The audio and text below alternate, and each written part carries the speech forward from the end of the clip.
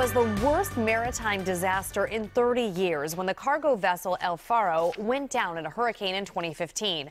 All 33 crew members died. Now, as Alex Dimitric reports, the NTSB has just released its final report on the accident. It's taken just over 2 years for the NTSB to finalize how the El Faro went down, claiming all lives aboard. The El Faro left Jacksonville for Puerto Rico at the end of September 2015. A few days later, it sank in a hurricane, coming to rest 2 miles down.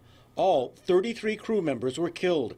At the NTSB's release of its report on the accident, family members of the crew relived the loss.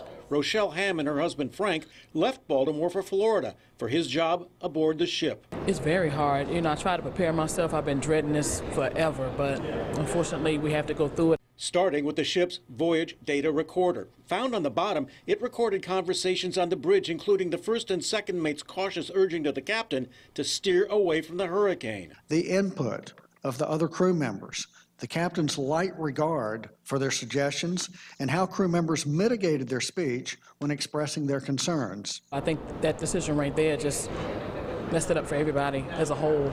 Because hurricane winds were forcing the ship to list to one side, oil to the engine was disrupted. The main engine had stopped and could not be restarted. Unable to maneuver, winds and waves pushed the ship onto one side, quickly flooding cargo holds below deck. The captain ordered abandoned ship, but the El Faro's old-style open lifeboats were unusable in the hurricane.